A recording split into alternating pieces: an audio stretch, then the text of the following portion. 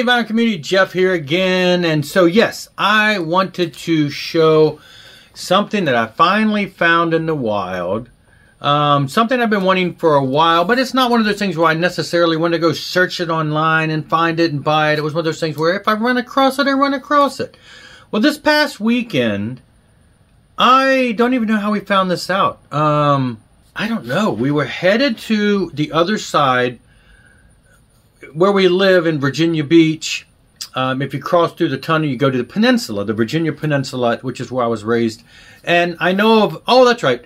There was one record store that I showed about a year ago that just opened up over there that we went to. And so I remember showing that video, and I've been there a couple times. And I thought, let's go over there and check out that record store. It's been a while since we've been there. Actually, the reason that we were going over there is because a couple weeks ago, I had my class reunion for my school, and I won an award there at the reunion for one of the early registers, and they gave me a $50 gift card to a restaurant that is on that side of the water. So I said, let's cruise over there, to my wife. We had some time off. Let's cruise over there and use the $50 gift card because we don't want to hold on to it for too long.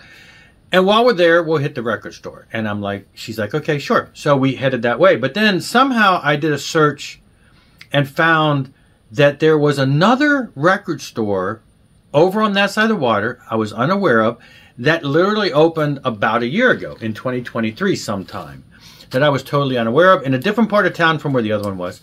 So we went there, and I'm like, let's go check it out. So new store, been there for, like I say, less than a year, I guess, or roughly a year, and we went and checked it out. So I went in there, not a huge store, fairly small, but lots of stuff. I think most of the stuff, not most, quite a bit of used stuff.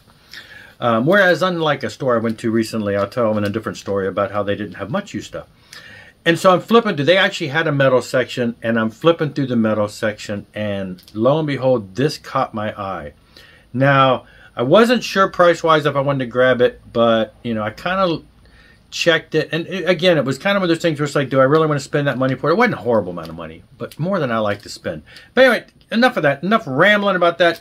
Finally found a copy of the Breaking the Chains album, the original German import release with Don on the cover, listed as Don Dokken, before the album later was released as the band Dokken.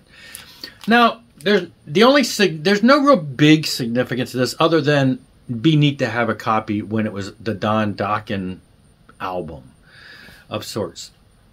It was released overseas in '81 under the name Don Dokken.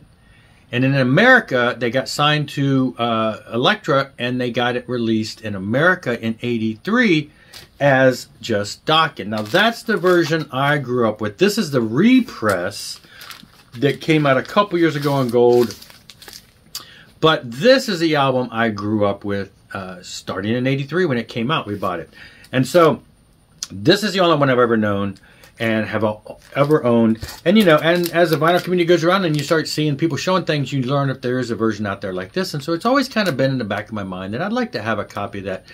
Didn't know if I'd ever see one. But lo and behold, boom, in the wild, right there, new store. There it is. And so I said yes. Now, interesting about this, and I don't know which came first, the chicken or the egg. But anyway, there are apparently more than one different version of this. And so the version I've got, the label says, you can see it there, the label says Dokken.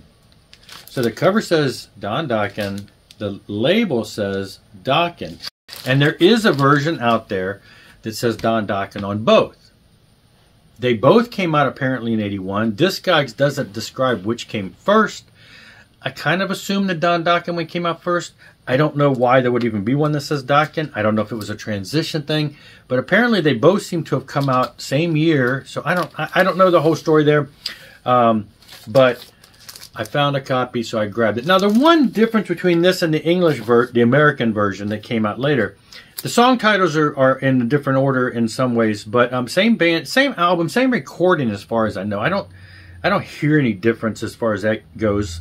You know, it's got the same characters and everything on here. However, the U.S. version, the last song on the U.S. version is Paris is Burning, recorded live, and the original album has got the song Paris on here, and it's not live. So there is a song that's a little different in the sense that I grew up only knowing the live version. And so now we have, you know, I have a copy here with the studio track of the song Paris. And even on the CD, I think this might have been a reissued CD.